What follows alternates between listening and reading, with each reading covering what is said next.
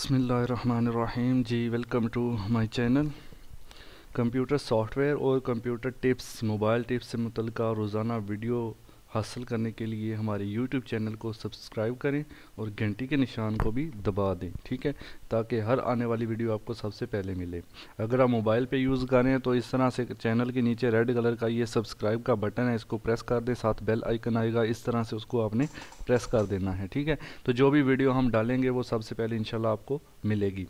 तो चलिए बात कर लेते हैं। आज का जो हमारा टॉपिक है वो है कि माइक्रोसॉफ्ट वर्ड का लेक्चर नंबर 27 है, जिसमें हमने रिव्यू टैब के बारे में पढ़ना है, ठीक है जी। तो इंशाल्लाह इसमें डिटेल में थोड़ा देखते हैं कि रिव्यू टैब जो है वो होता क्या है। तो पिछले लेक्चर जिन्होंने नहीं देखे वो वीडियो के डिस्क्रिप्शन में सारे लिंक आपको मिल जाएंगे, वहाँ से आप सारे पिछले लेक्चर्स जो है वो मेरे देख सकते हैं। तो माइक्रोसॉफ्ट वर्ड को ओपन कर लेते हैं।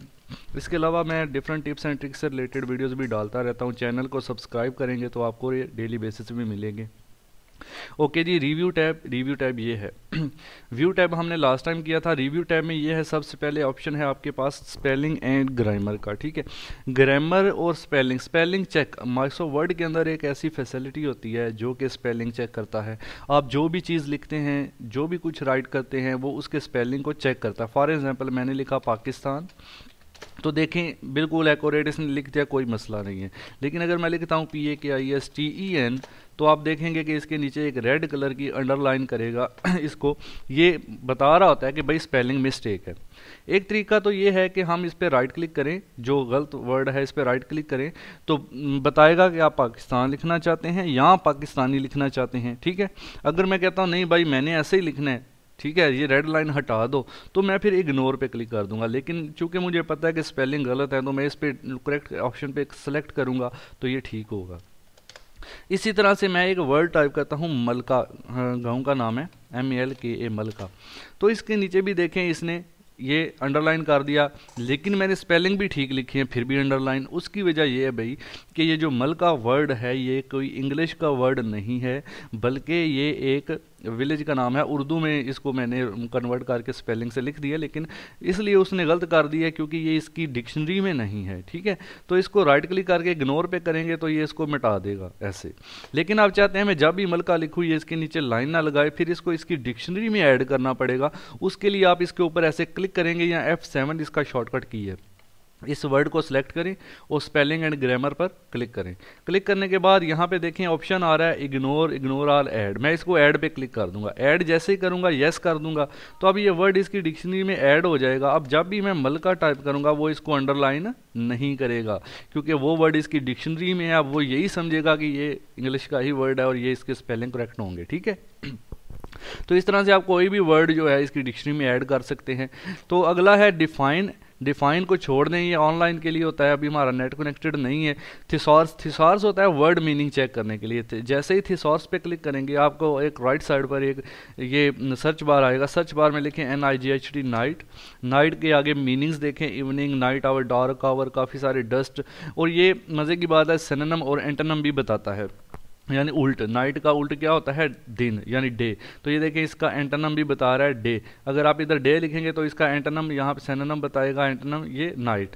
सिनोनिम होता है मिलते जुलते अल्फाज जैसे कि लार्ज, ह्यूज, बिग, ठीक है। और एंटोनिम होता है उल्ट, यानी कि डे का एंटोनिम होगा नाइट का एंटोनिम होगा डे। तो इस तरह से सिनोनिम एंटोनिम चेक करने के थिसॉर्स ऑप्शन को भी आप यूज़ कर सकते हैं।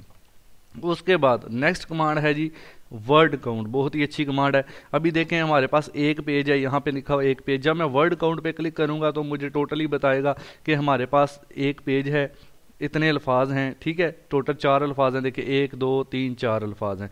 उसके नीचे करैक्टर कितने हैं? 26।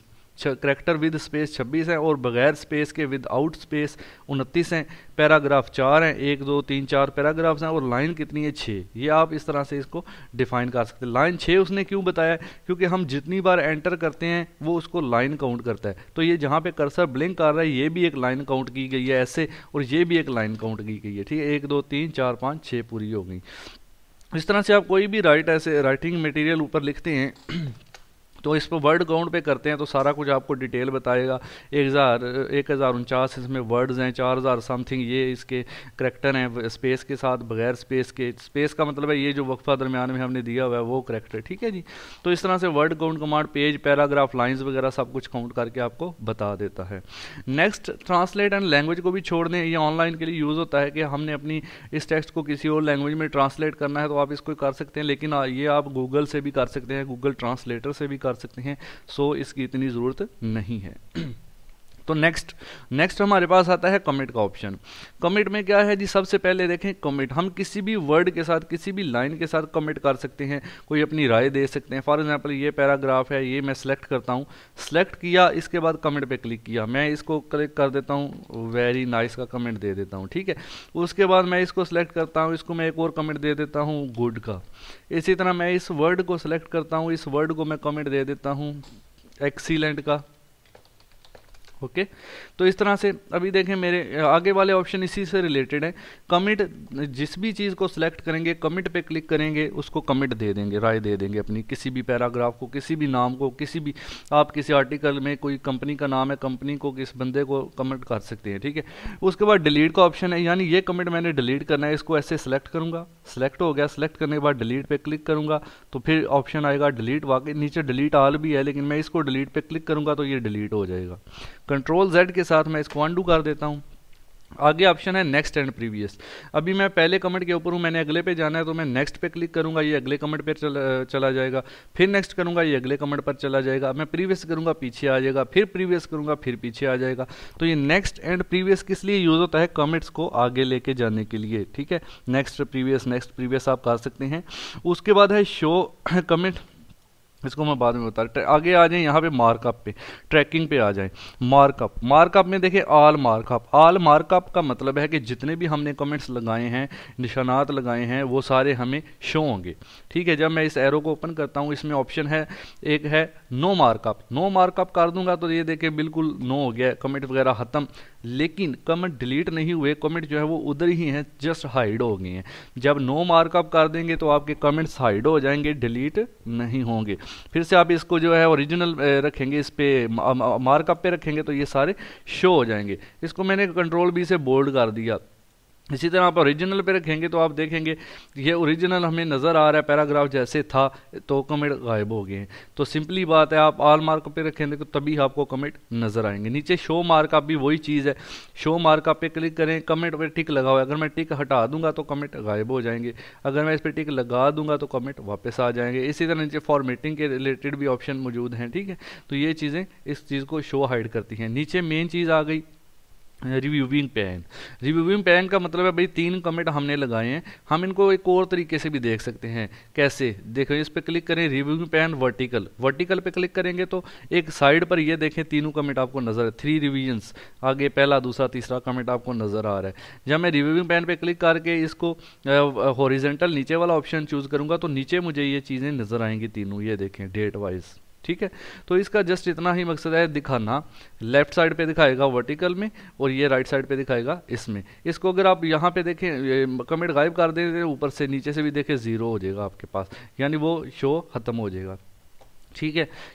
शो मार्कअप कर देते हैं। उसके बाद है एक्सेप्ट एंड रिजेक्ट, ये भी चीज़ देख लें। ये कमेंट है, फॉर एग्जांपल किसी बंदे ने कोई कमेंट दिया आपके डॉक्यूमेंट पर, अगर आपको लगता है कि वाकई ठीक है उसका कमेंट, तो आप इसको एक्सेप्ट पे क्लिक करेंगे जैसे ही, तो ये इधर ही रहेगा।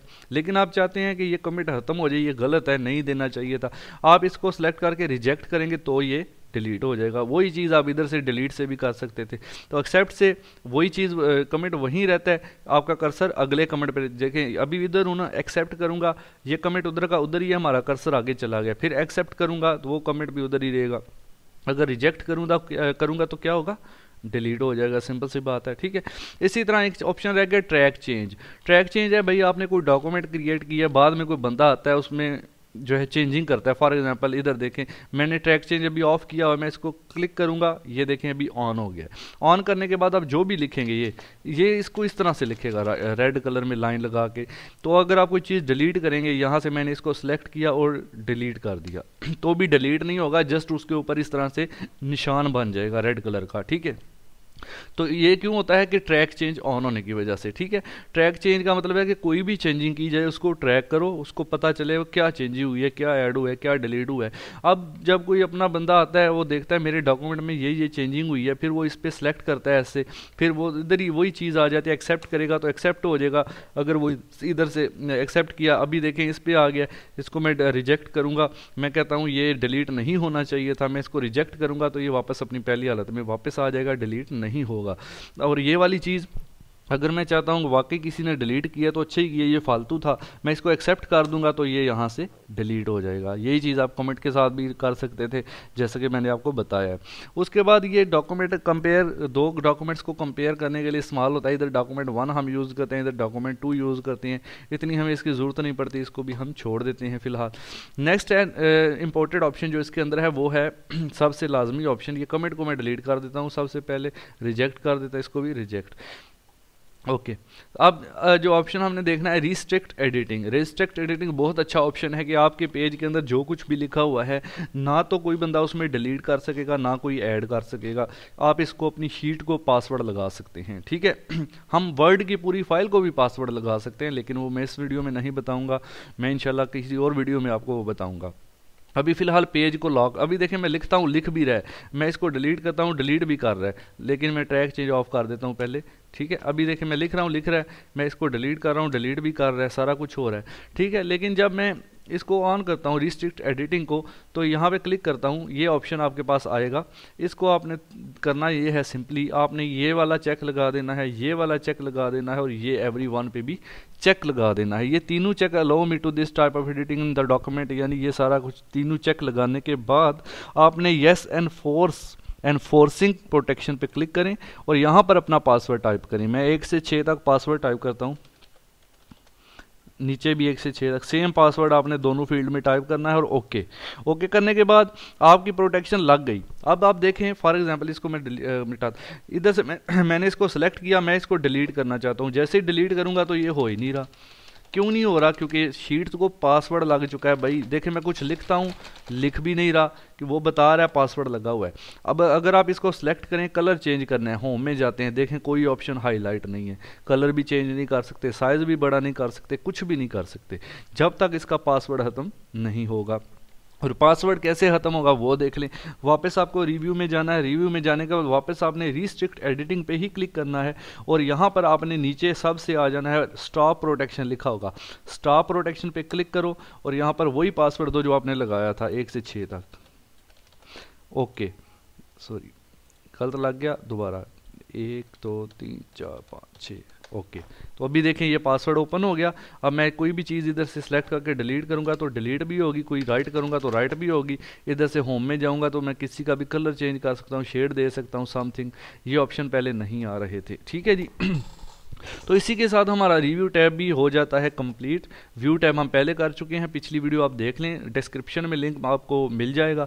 तो रिव्यू टैब में अगर कोई चीज़ समझ नहीं आई तो आप कमेंट करें भाई, वीडियो को लाइक ज़रूर किया करो, ऊपर एक लाइक का बटन बना हुआ है, लाइक कर दिया करो, या फिर डिसलाइक कर दिया करो। अगर पसंद नहीं आई तो डिसलाइक तो कर दिया करो, कि दिल वो भी नहीं मानता आपका, कम से कम लाइक ज़रूर किया करो। और चैनल को सब्सक्राइब कर दें काइंडली। सब्सक्राइब करने के बाद कमेंट में डन लिख दें ताकि मुझे पता चले मेरी वीडियो किस किस ने देखी है, कौन कौन बंदा मुझे सब्सक्राइब कर रहा है, मुझे पता चलता रहे। इससे हमारी हौसला अफजाई होती है और हम आपके लिए और अच्छी इंशाल्लाह वीडियो बनाने की कोशिश करेंगे। अभी मैंने दूसरे सॉफ्टवेयर भी स्टार्ट करने हैं। तो जनाब हमारे चैनल को सब्सक्राइब करके रखें, बेल आइकन को प्रेस कर दें ताकि हर आने वाली वीडियो आपको मिले। लाइक ज़रूर करना है, कमेंट करके बताना है भाई कि डन मैंने सब्सक्राइब कर दी है। Thanks for watching. Next video में इंशाल्लाह मैं कोई अच्छी टिप भी दूंगा आपको, और वर्ड का जो बाकी हिस्सा रह गया वो भी इंशाल्लाह कंप्लीट करेंगे। अल्लाह हाफिज़।